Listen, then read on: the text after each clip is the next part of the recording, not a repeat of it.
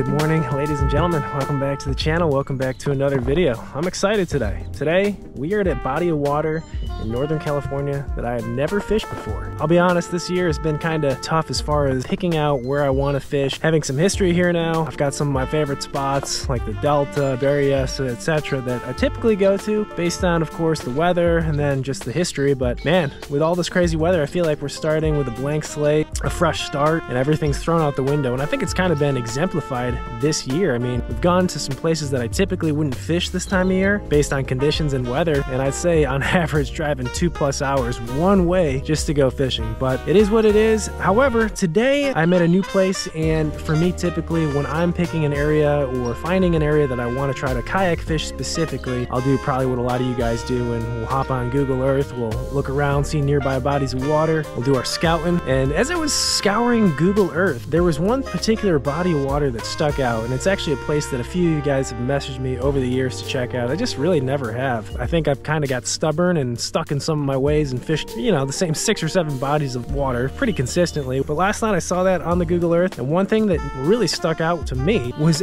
how many tules or reeds line this lake. And that's something I had no idea was a part of this fishery. Whether or not it makes a difference in the bite, I have no idea. But I think one of the cool things about trying a new place, a new body of water, is just the scenery. You know, going to a place that you have no preconceived notions about. Everything's different. You have no idea what they're going to be biting, what they're going to be doing, and you really have to figure out that puzzle. So that is the game plan today. Fishing a new body of water. We've got, I think, 9 rods with us today. I was rigging up last night. I had no idea what to pack. Fish could be doing anything at this point. Finger test water, it feels like 53, 54, kind of cold, a little dingy. I don't know. We'll see what happens. So that is the video today, guys. Seeing if we can figure out this puzzle. So stay tuned. We'll see what happens.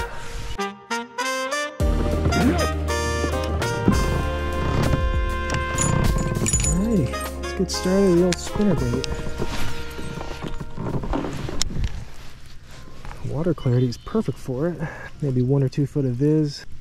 A little cloud cover and wind probably would have helped, but again, I have no idea.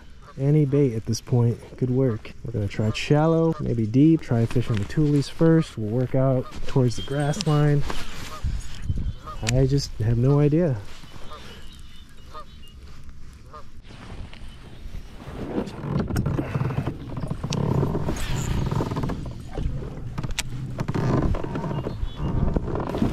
These tules are super deep.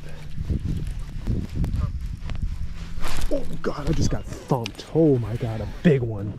I'm talking a big one. I saw it come up and get it. It almost didn't even look like a bass. That was the first, what, minute of fishing? Holy crap, that was a big one. Came up and ate the spinnerbait. I saw it. Wouldn't have seen it if I didn't have my glasses on. Side note, I really like the amber lenses in the spring with dirtier water. You can really see. Wow. Well, it's probably a good sign. My god.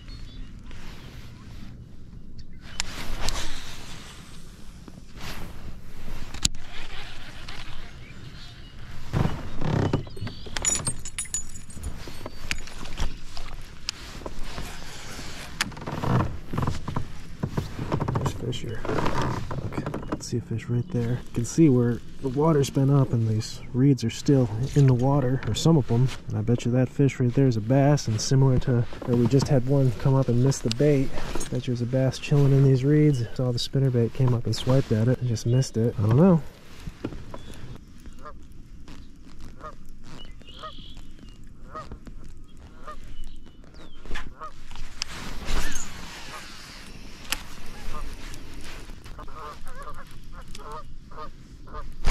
Got one.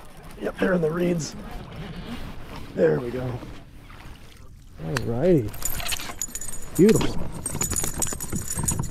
Nice. All right, maybe it's not going to take us too long to figure out a pattern. Ooh, man, look, somebody got him. Alrighty, nice chunky one. Thank you, sir. So that's the exact same thing the first one did. Came out from the reeds or the tulies, or again, whatever you want to call them. I'll say one thing I wasn't expecting was, it's kind of silly too, is this lake being so high, which makes sense obviously, but these reeds that we're seeing on Google Earth, these were all above water. These are the tops of them. I mean, some of them are still up on the bank, you can see, but these reeds right here, they're in like 10 foot of water. And I can tell they've been underwater for a minute. There's some bunch of algae and stuff growing on them. But yeah, it looks like from this perspective, it looks like we're fishing shallow, but it's actually pretty deep. And these are just the tippy tops of the tulies.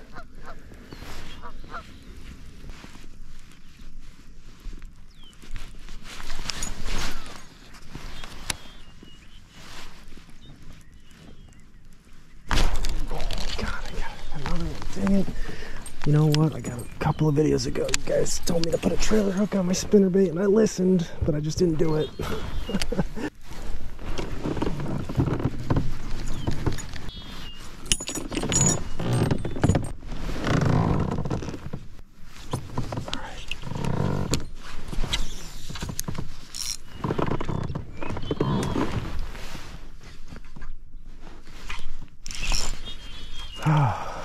Dang it, dang it, dang it.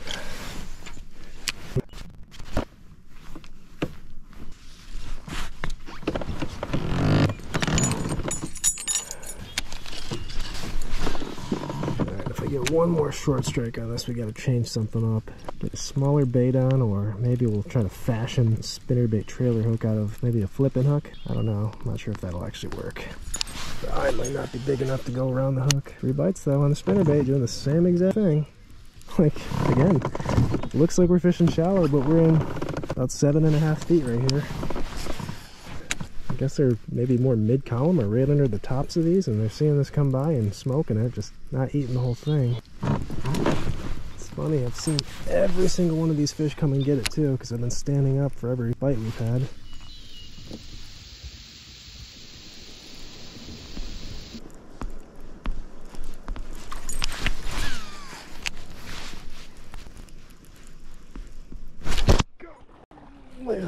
There we go. Well, he got it. Whoa. Whoop, easy, fella. Yeah, there's a nice one. There's a nice one. That one was shallow too. A lot shallower than the other ones. Yeah, these fish are kind of beat up. All right. Number 2. I was just about to put down the spinnerbait and try something else, but we're gonna have to keep going with it. Whew, that's a fun bite. Yeah, that one was, I don't know, probably in 5 foot or so. Shallower than the first 3 bites, so that's encouraging. It's so funny, every single one of these fish I've seen, they're just sitting in here, and then when they come up and bite, they show themselves. Well, I'm glad we decided to explore this place, give it a shot, and I'm even happier that they're biting in the reeds, in the tulies. I knew there was a chance that there'd be no bite shallow and we'd maybe have to go deeper and graft some of these fish or something, but there is definitely a population of shallow, I want to say pre-spawn fish. I don't think these fish are on beds or anything that are biting. I'm gonna say too, the spinnerbait is like really the only bait you can fish this stuff with. It's so dense you can't like flip it. It just gets probably buried in the clump of reeds. I mean, this stuff is thick. There's only so many baits that'll come through this stuff so easy, and spinnerbait's one of them. Jeez, it's getting a little toasty already. I'm not complaining. Shed some layers here.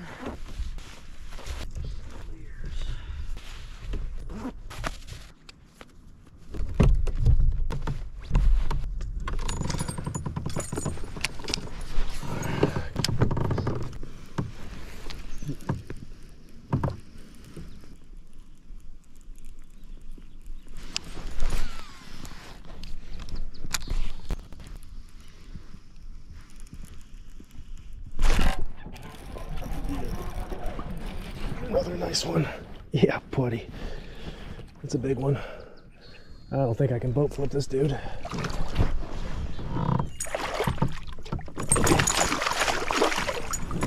Oh yeah, there's a nice one. Boom. That's fun.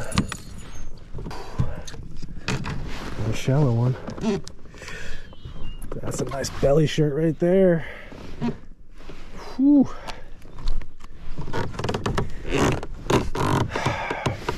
Gotta love a shallow spinnerbait bite. A lot of fun.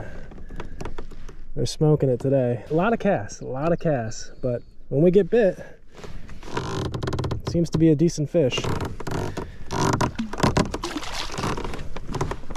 A shallow one too.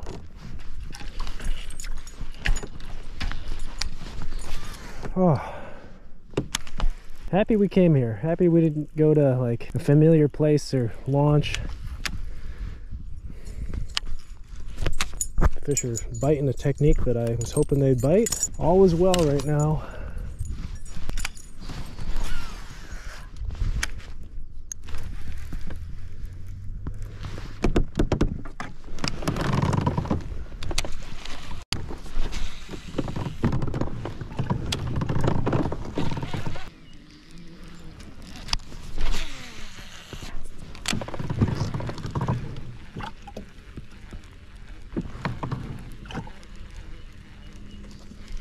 Whoa.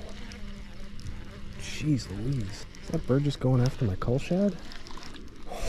Oh God. That'd be bad.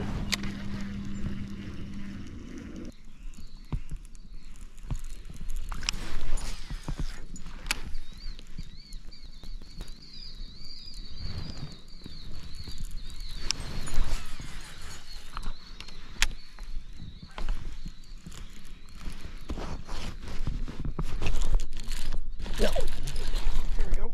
Nice. That's the first one I didn't see. Oh no. Get out of there. Yeah, buddy. Not a lot of bites. But they're all good quality. Nice. Thank you, sir. This is right where I caught him, right here. 4 foot or so.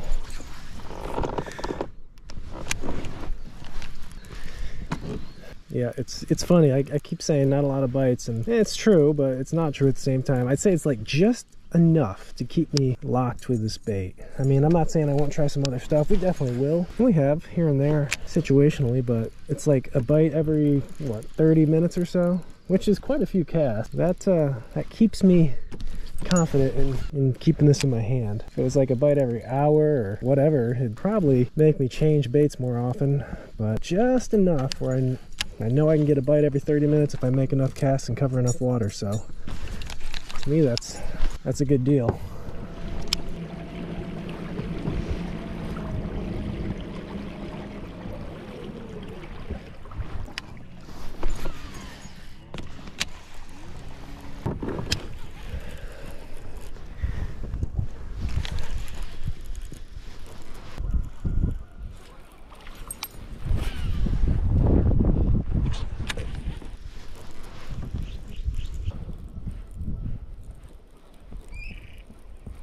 Oh God, it's a giant. That's a big one. Oh man. Oh man. Oh man. Oh man. That's a tank. There's a tank right there. There's a tank. Come here, buddy. Yeah. Oh yeah. Biggin'.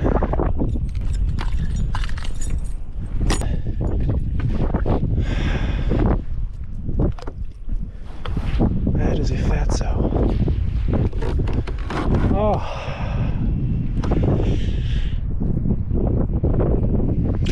Nice fish. Beauty. Thank you, sir.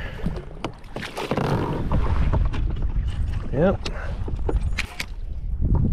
Spinnerbait it is. Man, that thing like hit it, dude, like just right subsurface. Almost like a topwater bite. Jeez. Get a little wind now, cloudier. I mean, if anything, you think that would help the bite. We'll see though. Oh, duckweed. Should have brought the old frog. Tell you what, if we keep getting some warm weather, a couple weeks, come back here with a frog, that's for sure.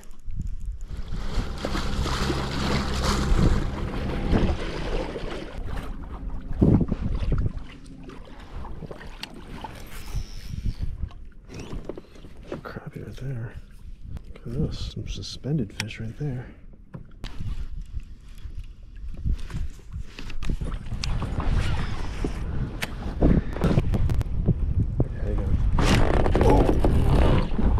Side change. There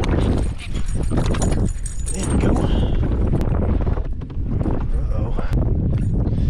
Is the bite picking up? I don't know.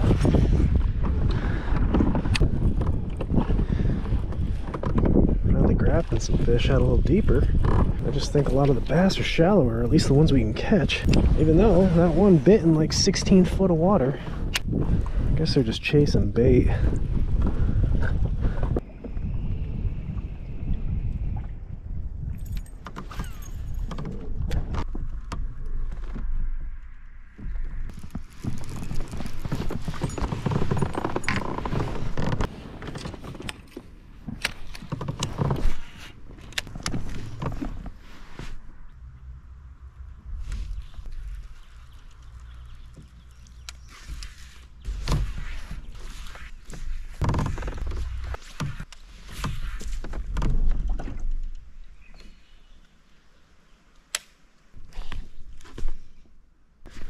I want to keep throwing the spinnerbait, but this looks so black and blue jig-like. End of the creek.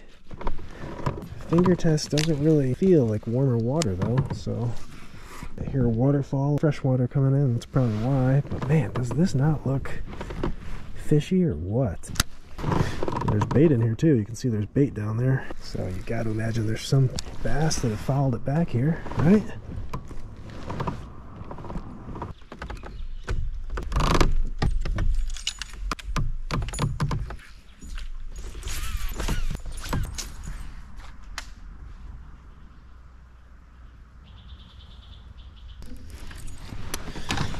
Yeah, let's get out of here.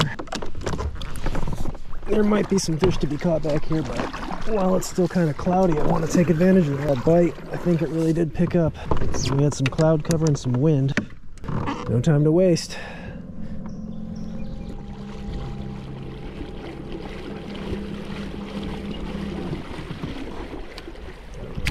Could you crank out?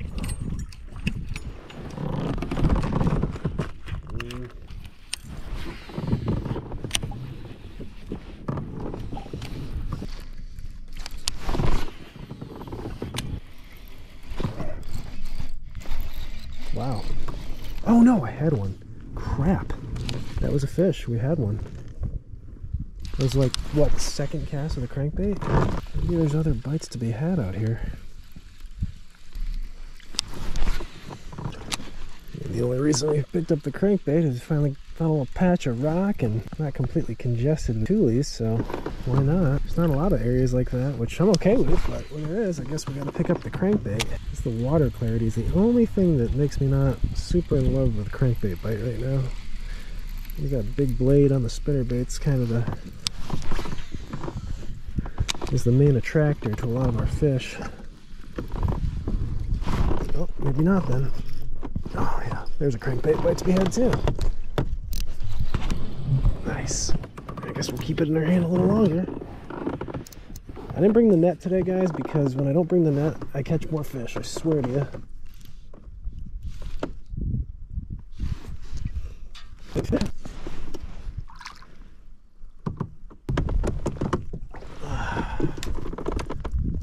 And they're just feeding today. They're biting. So funny, I was just about to put the crankbait down, but because we were getting closer to the toolies, but maybe we'll have to mix it in just a bit more.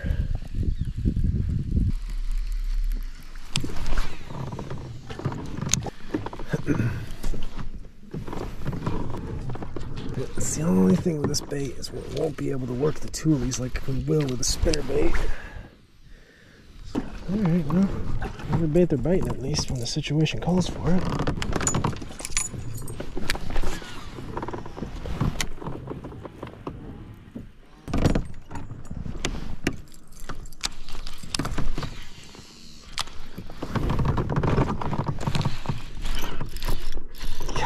cast. I might be missing out on some bites here. That's a pretty good one. Whoop, I lost tension on him. Oh, man, got a mouthful of hooks on him.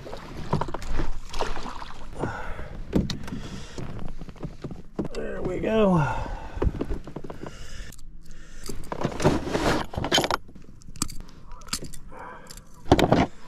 All right, another meaty one. Dude, what is up with these fish? Look at the gashes in them. It's like the third fish with like a gash through it. Oh, friggin' sea lions in here or something? Man, the ratio of fish we've caught compared to how long we've thrown a bait is way higher for the crankbait. Like, way higher. We haven't thrown it hardly at all, and already got 2 fish on it. Pretty sure that means something, but again, it's kind of situational. Right here was a spot that had a clean opening, so I thought, why not? Sure enough.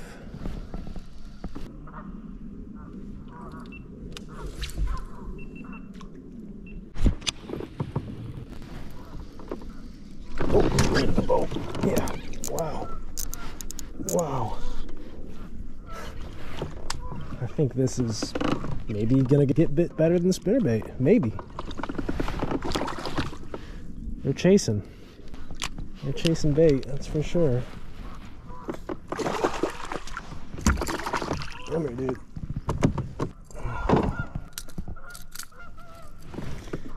What do you look like? He's clean, he's healthy. No gashes on him. Huh. I just don't know. It's a good day of fishing today.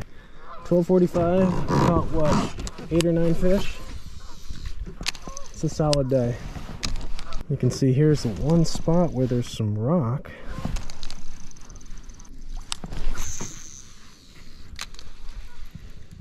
Clearly some fish. See some steeper ledges in the distance. Maybe there's some rock and some cleaner bottom over there. We'll give that a shot. While we make our venture over, I think it's meat stick time. You guys know I've been a fan of meat sticks for a while, specifically these dudes right here. Righteous Felon Craft Jerky. It is craft jerky. It's not like your normal Slim Jim. Just came out with it. Street taco. Not sure what it's gonna taste like, other than maybe a street taco, but let's give it a taste. It's different. It's good. It definitely tastes like taco meat. I'm a fan. Well, let's give this a shot. Definitely a lot different than what we have been fishing. It's not very isolated though. It's all the same, this 100, 200 yard stretch, so let's see.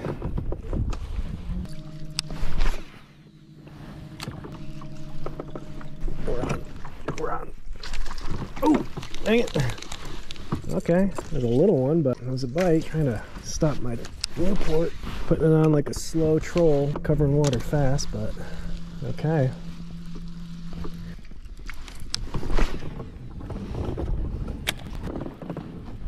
Oh, got smoke there. Dang it, how'd he miss it? Or how'd I miss him? I'm getting a few bites off of this stretch. Can't keep him hooked.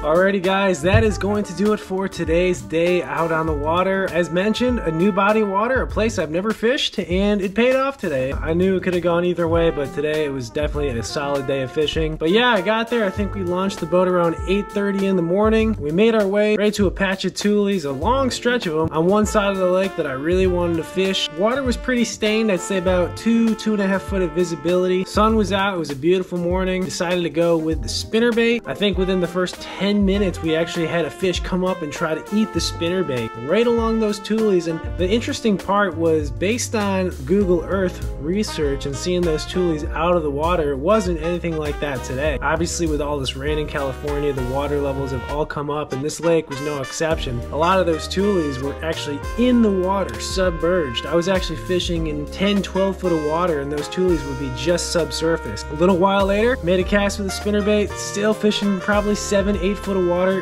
around those tulies, on the tops of them, just slow rolling it. Got bit, first fish of the day in the boat. I thought, all right, there's 2 bites on the spinnerbait. We got to keep going with it. We kept going.